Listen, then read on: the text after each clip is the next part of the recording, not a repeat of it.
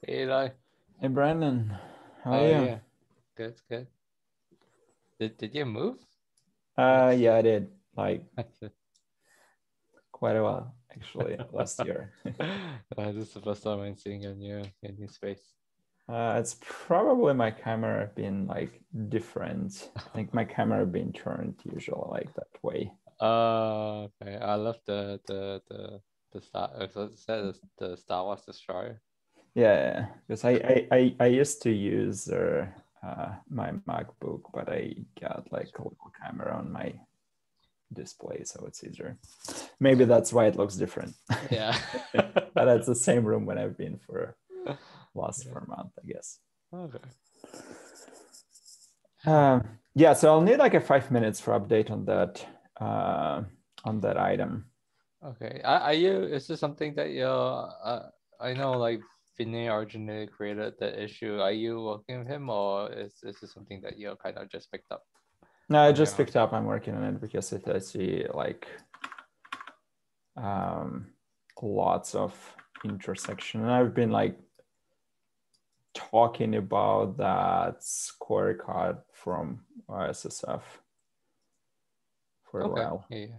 That It sounds seems good. to be like this is what we need to start with, the easiest one.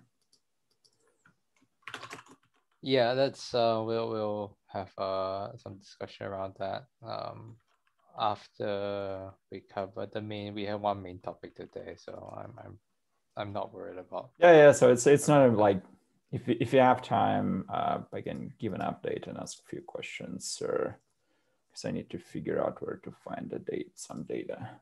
Okay. Since it's a short one, maybe let's do it and start then. Yep, we can do it this way.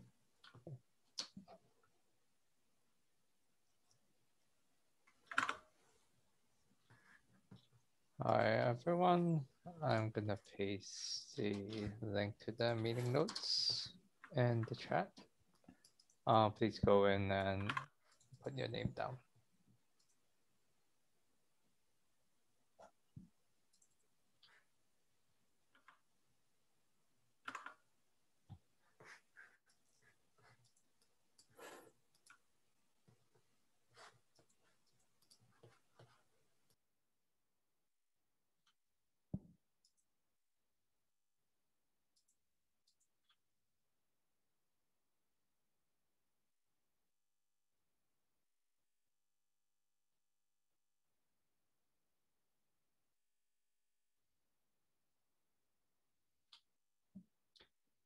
All right, we'll give it a couple minutes.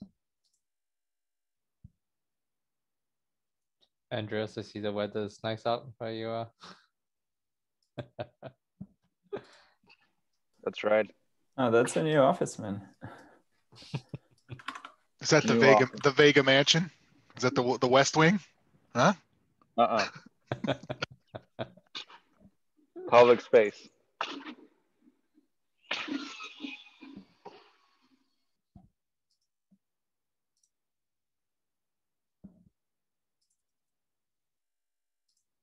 Got to wear sunglasses when he takes meetings now. That's how it is, man. I like it. It's a good move. I haven't left this basement about 6 months, so I don't even know what sun looks like.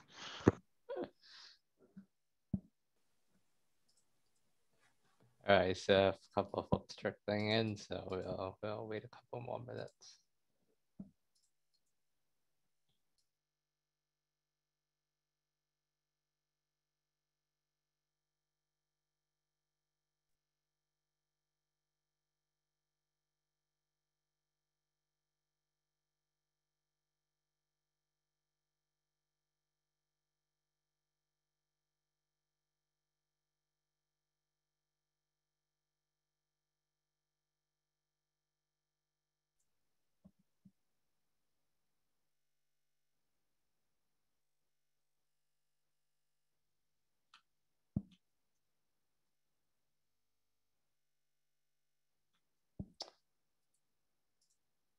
Okay, so I'm gonna paste the link to the meeting notes again.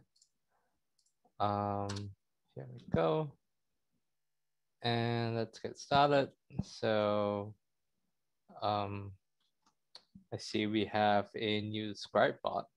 Tim is testing a new scribe bot for us. So let's see how that works. So before we start, again, just quick reminder, this is under the adhering to the code of conduct of CNCF, so the general rules and guidelines apply. And of course, again, this meeting is recorded and will be published to YouTube later. So today we have one main agenda item. We'll be going through some of the work that we've done for the Cloud Native Security Map, which is a branch of the Cloud Native Security White Paper. But before that, let's go through, let's kind of do a check-in. Let's see here. So I think we have a couple updates. Tim, are you there? Do you want to talk a little bit about the transcription service that you're testing? Thanks, Brandon. Several months back, I had heard you guys were, having someone take notes and then upload it, and there was a GitHub issue related. How can you simplify that? So I went back into my basement and started to evaluate how can we, enable that. And so I'm now testing something that I wanted to then show back and then get feedback on. And so essentially what it would do is it would do a transcription. It records the video. It allows you to search snippets of the actual transcription. You can see the transcription play real time. You can highlight it. And then if you highlight it, then it can pull those highlights, I believe, together. So I wanted to kind of like test that out and then see what the value, was. Is it useful to save you guys time, and what the use cases were and stuff like that. Oh, this is awesome. I'm looking at it right now. Oh, are you? Okay, cool. Yeah, great. I'll flash in a little bit when we go to the agenda later. Okay, thanks, Brandon. Yeah, so, just testing it out. I vetted it out on some of my own meetings, but I figured you guys have been the first one that kind of raised your hand that said this is something that would be helpful because it did a couple of things, if my understanding is right. A, it may lessen the load on a potential scribe. B, we may try to help automate the pushing of it from one place to either YouTube, or we already have the recording and then you can just link to it automatically. I need to flesh out your workflows for that. And then I, at some point, would like to learn a little bit more, why you record them, what's the biggest pain around them, what's the biggest benefit you want to get out for it for your community, stuff like that, so I can get beyond, oh, it's just transcript. I want to get at the why, like why it matters to you guys. I can really hone this down. Yeah, I think it's gonna the main two things is one, like getting someone to kind of take some scribing some notes during the meeting. We used to have an issue with getting consistent scribes. Another one is actually being able to search through and find certain things within like past meetings. Cool. Okay, great. Perfect use case. That's what I was thinking. But okay.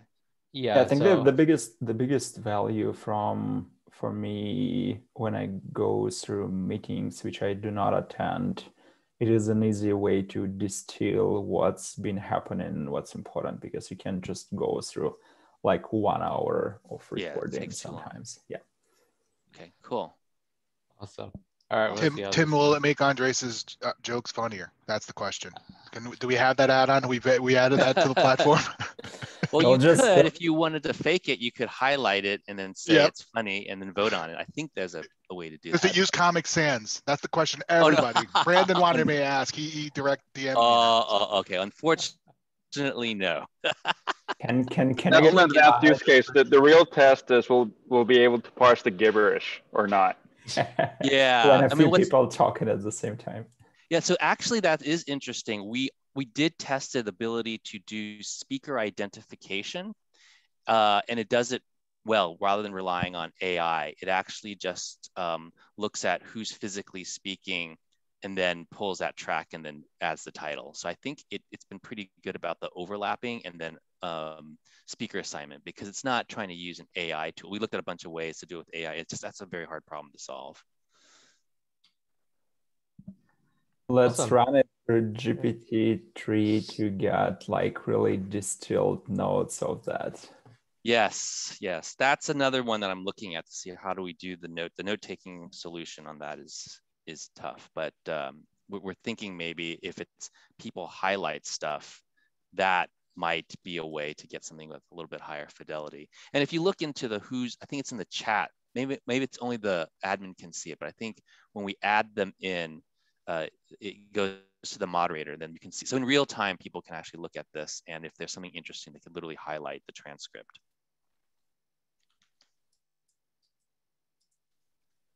Okay, yeah, I think we have to play around with this. It's pretty Okay. cool though. Cool. Thanks, Seb. All right, thanks everybody. All right. Let's see, no updates. So I think before we jump to our main agenda item, I think Eli wanted to give an update on issue 496. Take it away. Sure. Yeah, I've been looking into issue 496 on a GitHub, which is project to create an automated security framework to evaluate CNCF projects. It seems like from the notes and some offline discussion, there is a tool already from open source security foundation called the scorecard, which is basically pull all their required data and do specific checks. It could be extended, but I think it's at this point it's pretty comprehensive in compared to what we can build from scratch. So rather than building something, it's better to reuse it.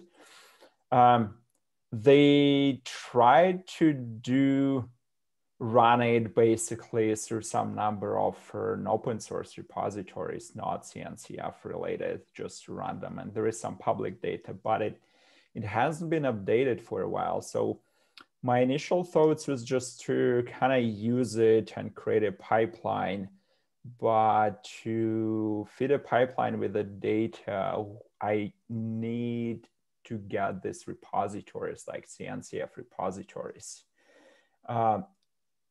Any good source of this? Like, does anybody know where to get it? I thought maybe to use, I don't know, cloud native security landscape map, but I don't know if it has like direct links to repos.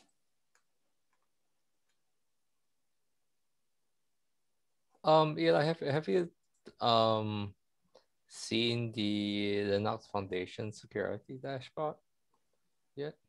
Yeah, I think I've seen it. I don't remember if it has like links to repositories or it has the links to the project itself. Like I think the one I've seen has like links to projects.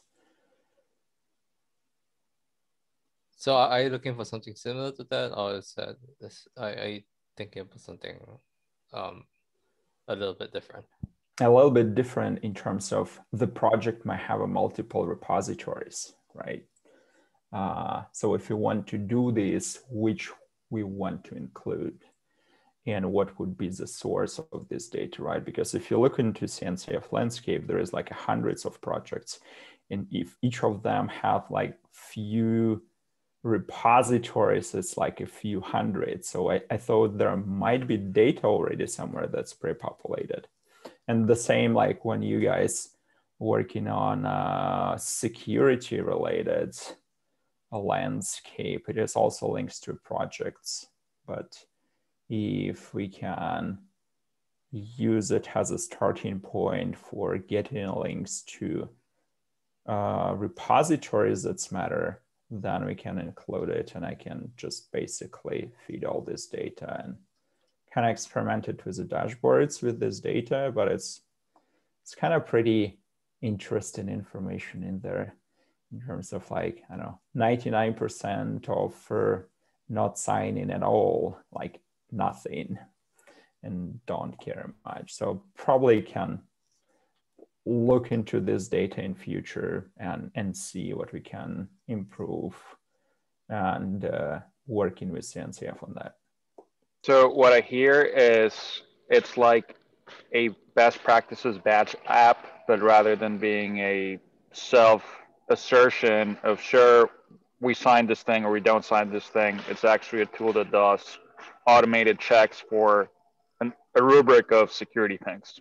Right. And yeah, and provide like basically information in terms of if you don't have it, what you can do to enable this using like, let's say GitHub. Okay. Yeah, that's interesting. So I think in like the scope of everything an assessment entails, it could help alleviate part of it, but it's not going to be the entire assessment, right? Because the focus of the audits and assessments we perform are less, well, we do a number of checks of, yes, the project follows secure development practices, but it's more about, hey, these are the set of considerations once you deploy this at runtime, depending how you set it up. No software is going to be intrinsically secure. And these are the compensating mechanisms or the compensating controls you should enable, or the questions you should be asking of how this project interoperates with other things in the ecosystem. It doesn't do anything related to audit for sure. So it does specific checks. I can send a link to a chat, so you guys can click on it. But it's basically simple things that you can derive and understand from any GitHub repository. Like, has nothing to do with audit. It's just like maybe one part of it. Do you follow the best security practices for open source that's recommended, right? So it does one of the things, but it gives a pretty good overview in terms of how their project's been run. In terms of following these best practices. So it's like, does not require doing manual things. So I remember we had a discussion here one day about check for security policy. So like one of the checks implemented by the tool is checking for security policy.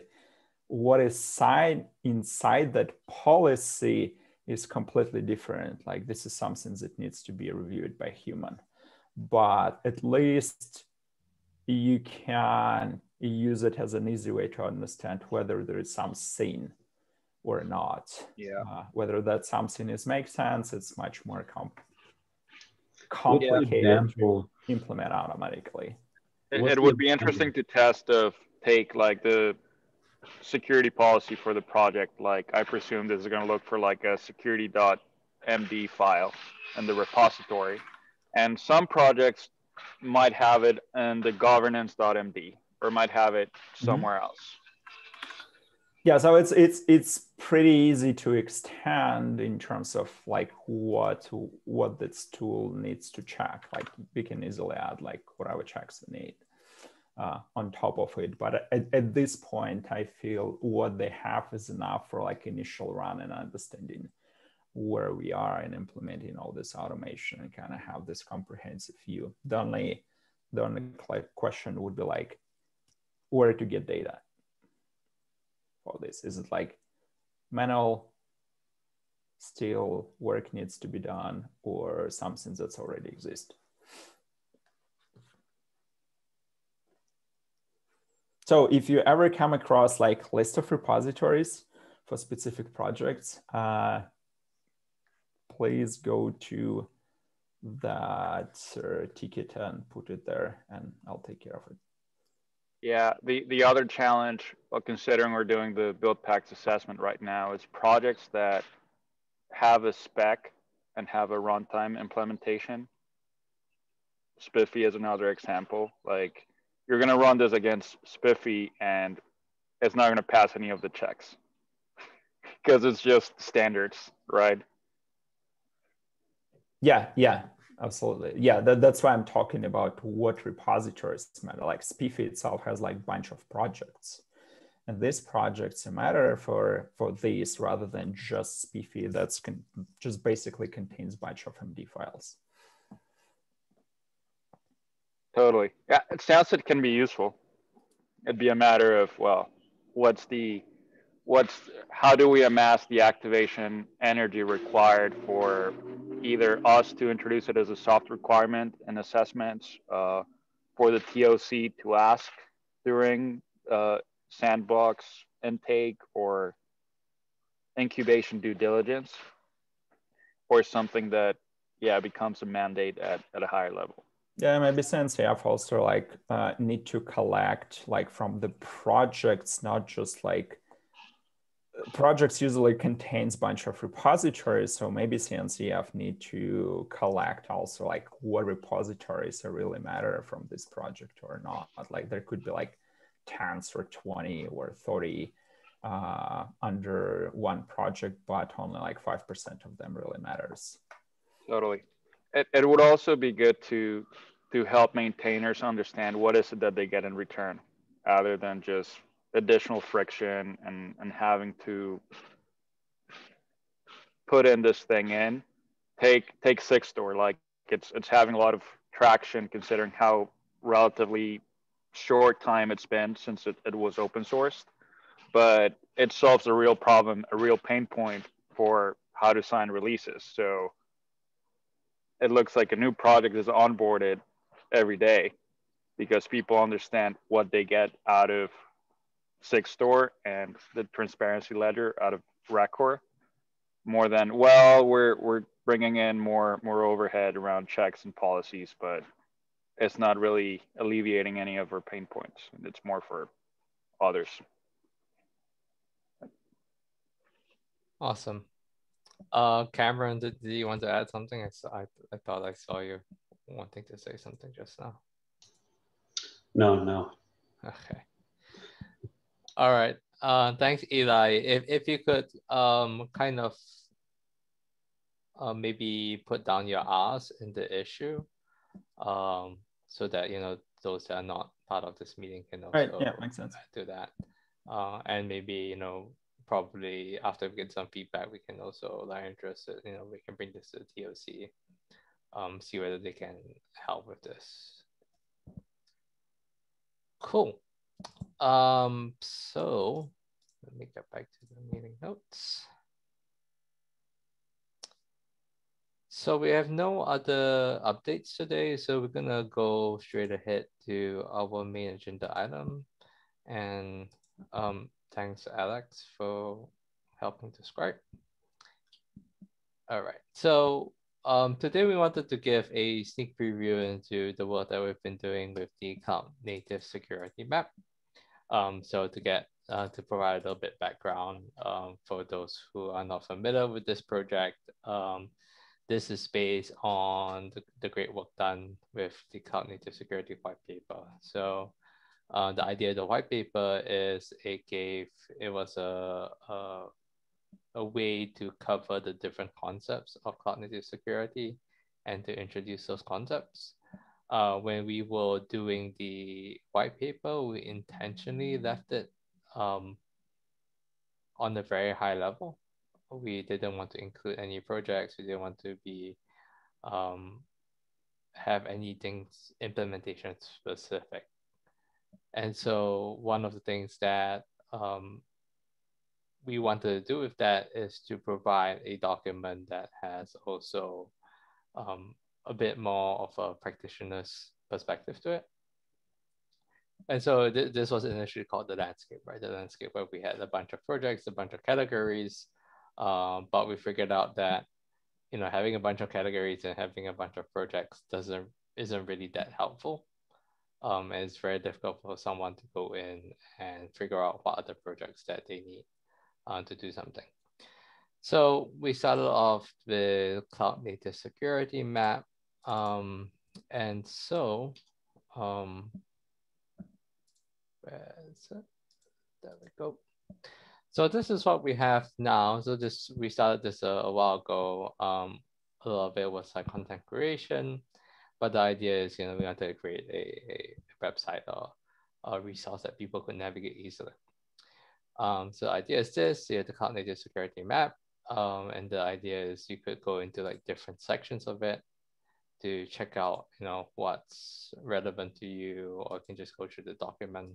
So the idea is, for example, if you go to distribute and say you go artifacts and images and signing trust and integrity, right?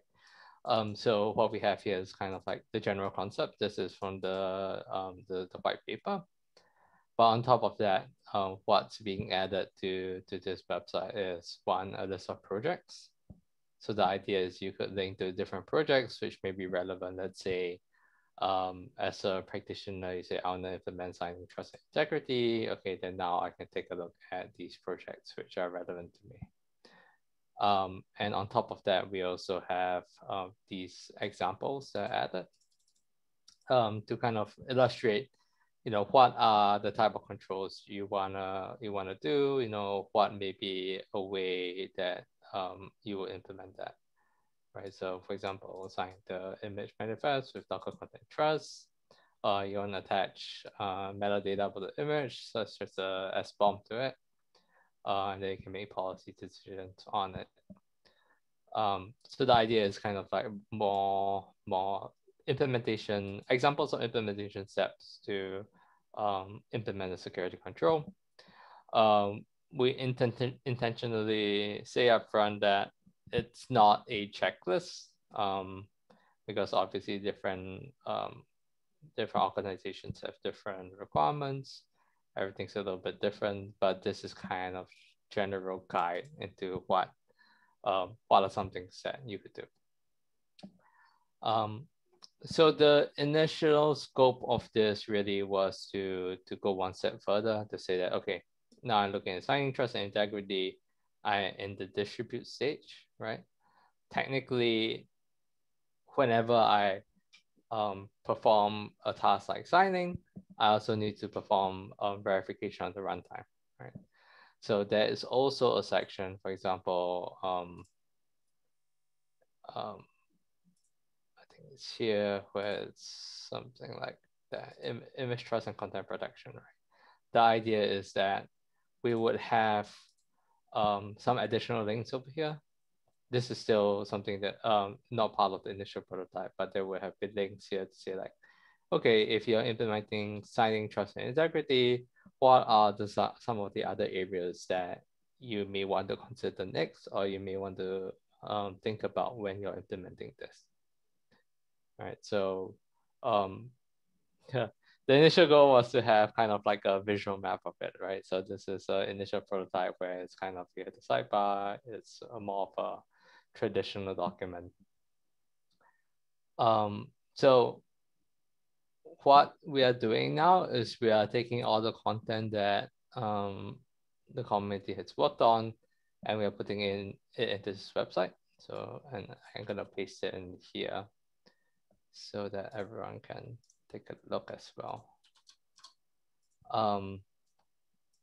But the idea is, we would populate all these things. We are not all the content in this is final. We are still reviewing it and making sure that, the projects we put in there are in kind of projects with a certain quality, right? We don't want to we want to make sure that, some of these projects are not, somebody's weekend project, for example, that isn't being maintained at all. So that's what this document is really about. We are still developing this. We still need a bit more content. So if you hit this contribute button here, you'll see we have a list of contributors here. And there are some things that we still need help on.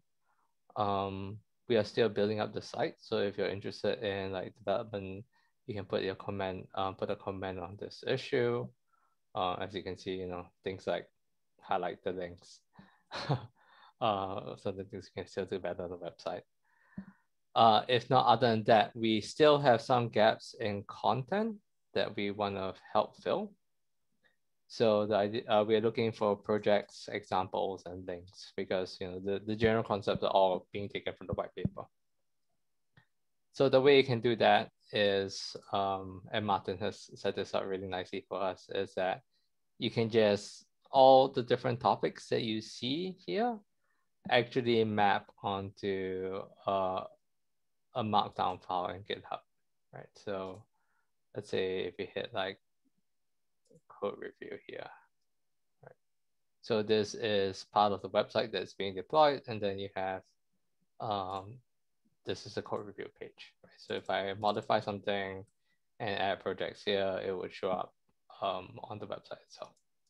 So for example, if I go back here, hit contribute, let's say I want to add something to, I want to modify code review page.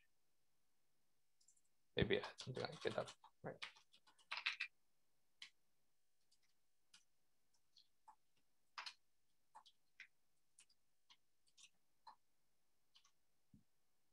All right, so this is just a quick example. You can just create a PR for this and you can say update code review, right? So what happens is we will review all the changes that are being done here. And once this is merged in, the bot will pick it up and then it will update the website automatically.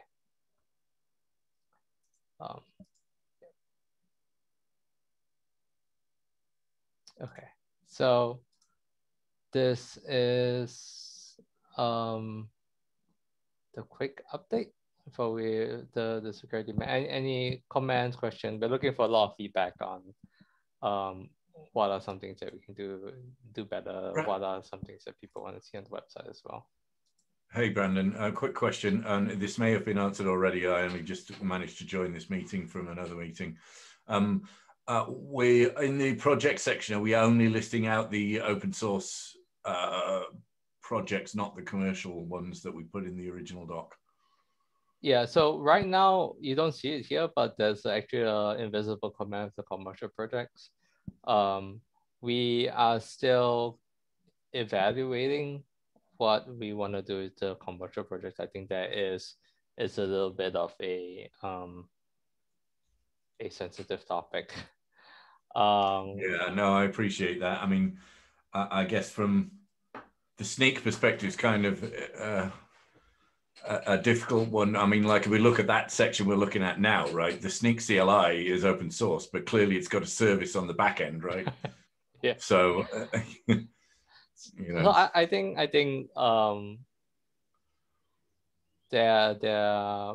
there will be room probably to have some projects be commercial in specific cases. I think I was having a conversation with Matt Flan, and then he said something like, for availability, for DDoS protection, for example, you're not going to find a solution which isn't commercial. Yeah. Yeah. So I think we are still in those discussions. It's not off the table. I think if we think that there is value in it, then we should put it there. I think also, a lot of these concepts also, some of them translate to cloud features, right? So if this is something that's already handled by the cloud,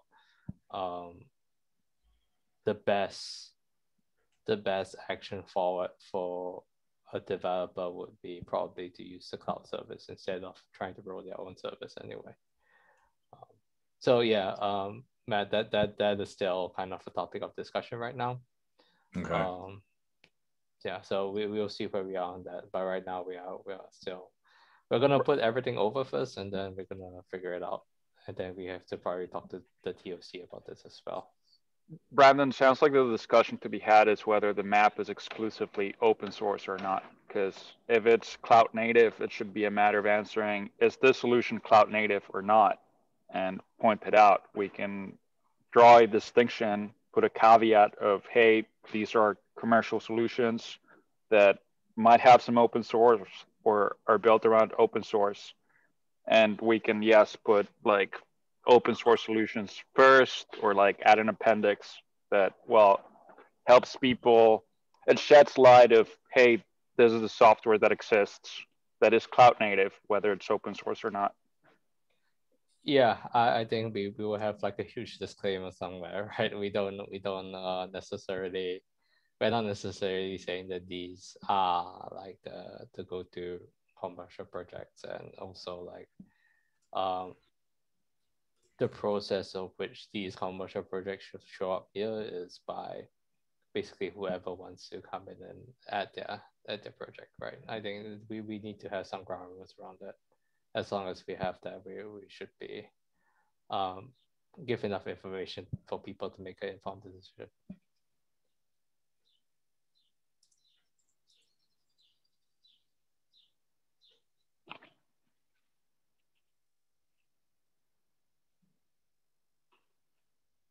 Okay. So, Yeah, one added thought there is if someone has a problem and they're looking for a solution, they might ask themselves, well, does it matter to me that it's open source or not? Sure, preferably it should be. But if I'm trying to solve for something and I'm not aware that, well, it'd be hard.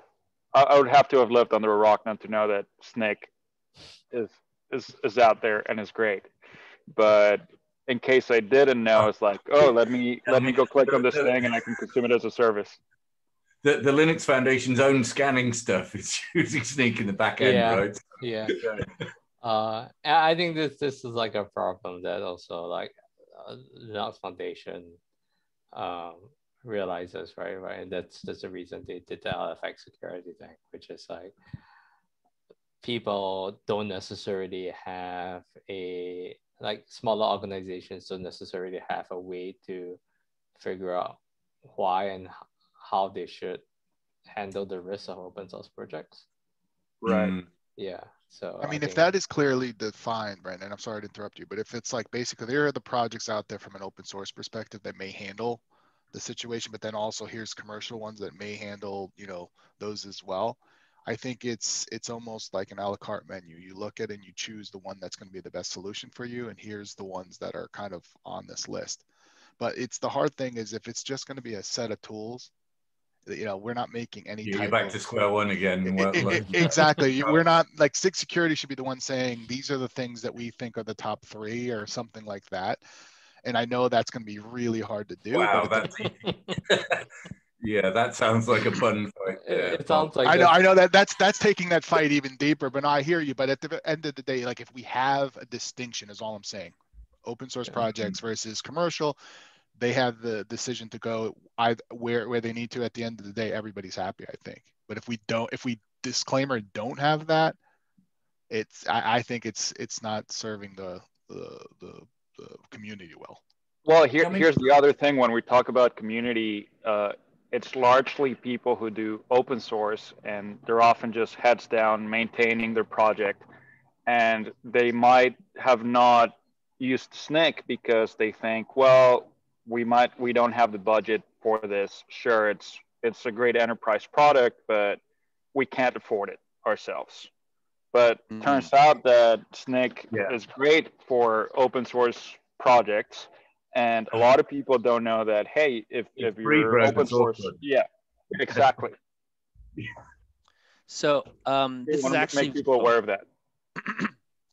But what if it's a scenario beyond the people in the community, but if it's something where somebody is looking at the security map as an entryway in, you know, where, you know, look, a lot of people know what cloud native is, right? But there's folks that obviously are trying to get immersed in this.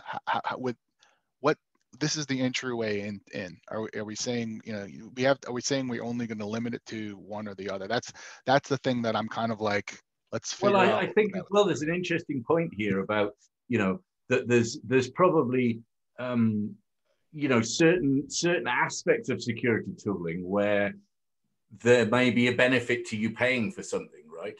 Where there's a you know, because it costs a vendor money to actually build up databases of stuff. You know, there's probably a class of things like scanning Kubernetes YAML, right, for common mistakes, where in some ways the value that you're going to get from a commercial offering in that space is going to be very similar to the value you're going to get from open source offerings in the space, right? Because everybody's going to come up with basically the same stuff.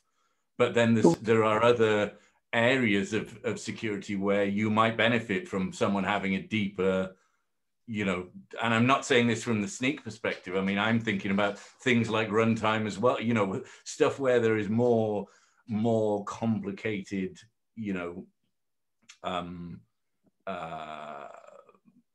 data involved. Yeah, it does sound like kind of, I think we have to figure out what is the goal of how we want to list the projects and really how far we can take it between like how usable it is to you know, trying to avoid like the kingmaker type situation. One thing I was going to say is that I think that if we do commercial, then we have to be very clear with their criteria, because every vendor will want on the list. Yep. They will want to be on totally as many categories as they can be. And so we need to have like clear written criteria so that there's no questions of favoritism or anything like that. And everyone's clear. It's like, yes, you're in these categories for these things, and here's how you get there. So because otherwise I could see this being like, you know, every single vendor who does cloud native is going to want to be in every single category. And that's just going to reduce the value, because then everyone's like, well, everyone's everywhere.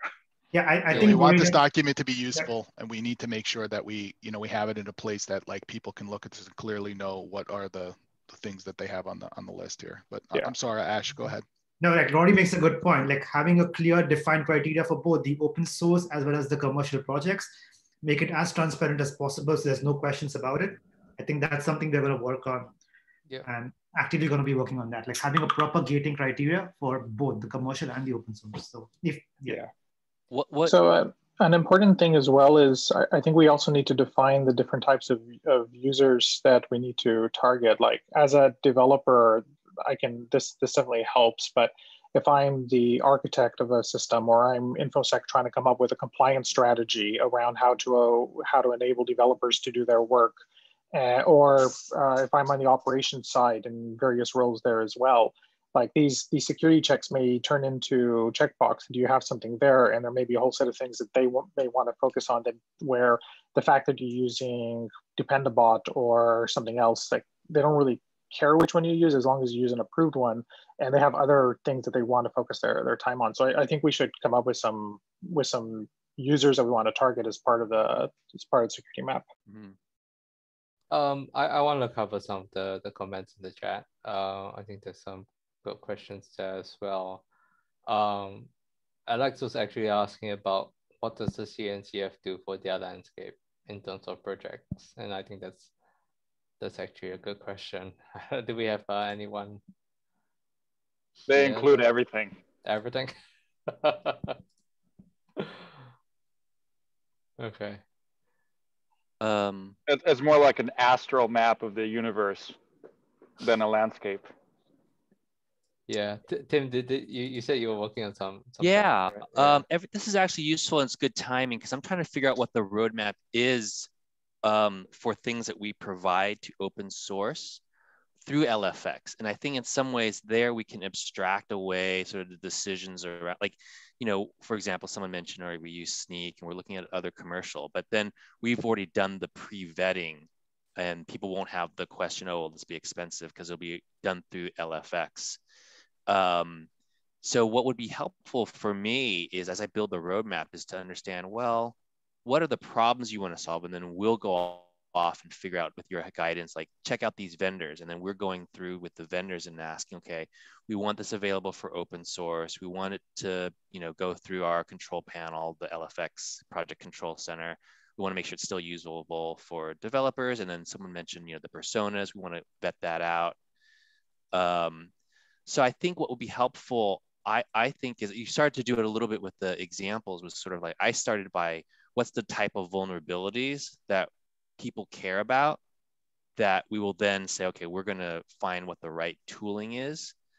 And then what we can do is we can then abstract away some of that and put it into LFX, and then people won't have to go through they can still use their own choice, but we'll have vetted it out. It'll be easier to instrument based on your projects. The cost will be covered if you're a member of the, if it's part of the Linux Foundation. I mean, all those things, we can kind of take the lift off of the project TSCs.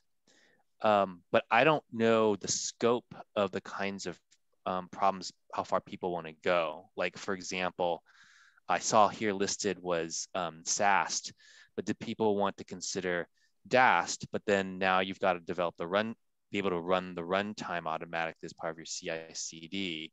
And we're not able to generalize that completely, and not everything has a runtime. And so I sort of paused. Do I really want to go down that path? Like I think I can share my roadmap, or we can start with one. Like, what are the set of problems you want to solve? Like, I started to look at what was the low-hanging fruit. It's like dependency scanning, checking for the vulnerability database of things that are known, secrets scanning, like kind of basic stuff. And I'm trying to get a feel how far this roadmap goes that we want to try to do. I think an interesting place to go to as well is, the infrastructure side. Being able to run, for example, like CIS benchmarks or like some kind of compiler scans against infrastructure. Yeah. I mean, that's going to be a whole different thing, and then it's going to open up a lot of costs as well, which I don't know whether it's going to be sustainable to manage as well. Yeah. So I think those are the things that I want to kind of get a feel for from this group, since we're literally talking about it.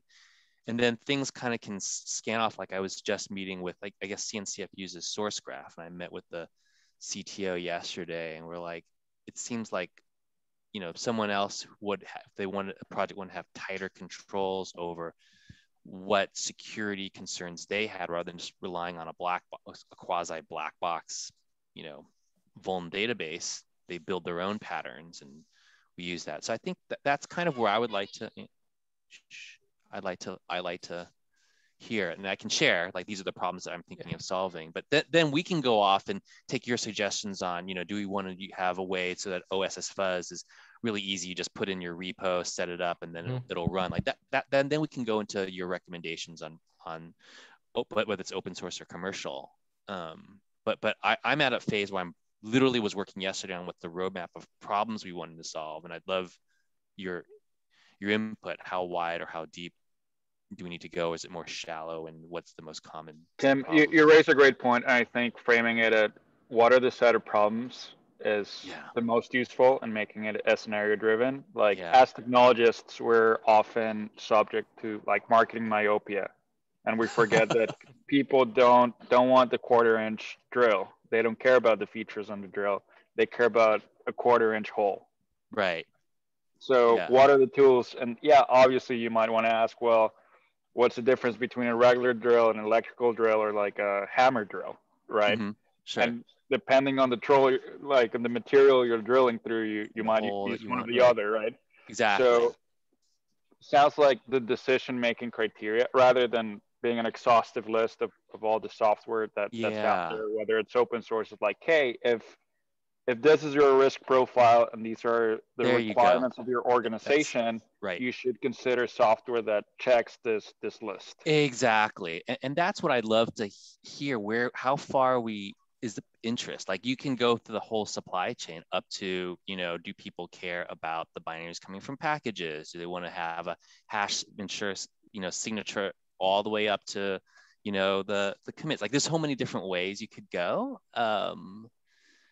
I'd love to kind of like put that in, and I can either next time share, these are the things that I put. You guys can say, we don't care about this, or, go into the supply chain all the way at the packages is not interesting, but we only care about X. That I think would help us frame the scope of the problem. Yeah, I think that's great. Tim, do you want to present a little bit of what you have in one of the sessions? Yeah, sure. I'll try to do it either maybe next week. I'm literally in the middle of like putting it. It'll be very like half baked, because I'm kind of keep the funnel open. But maybe this would be a good time for me to actually get it out of my head and in front of experienced practitioners. That would be awesome.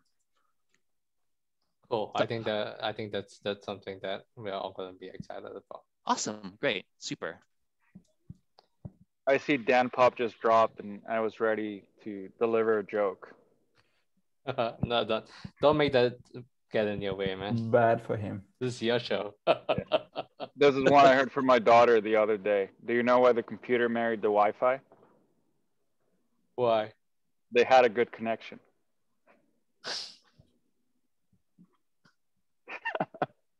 Dad jokes. There Top you of the go. left. Yeah, you know, the describe AI thing, that's a good action item, you know, to highlight. So I think it made the cut. It made the cut. We'll see. All right, so what I guess we don't have anything else on today's agenda. How do you want to do a shout out on Cloud Native Security Day, Andrews? How's that going? Are we is registration still open? Is registration still open for Cloud Native Security Day? Yeah. Yes. I think there might even be a day of the event. I'm not exactly sure, but yeah, it's trending up asymptotically. We have a bunch of people signed up, and we have great content lined up. Most of the recordings are due this week, so I know folks are working on that. I'm working along with Itai on doing the opening and closing on behalf of the program committee. But yeah, pretty much smooth sailing at this point. Yeah. KubeCon talks were also due Monday at midnight, so I hope for those presenting, you got your talks in. Awesome. Any other thoughts going around? If not, we can close the call.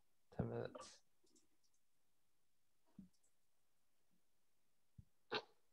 Okay, awesome. Hope everyone has a good week, and see you next week. Cheers all. Okay. Yeah.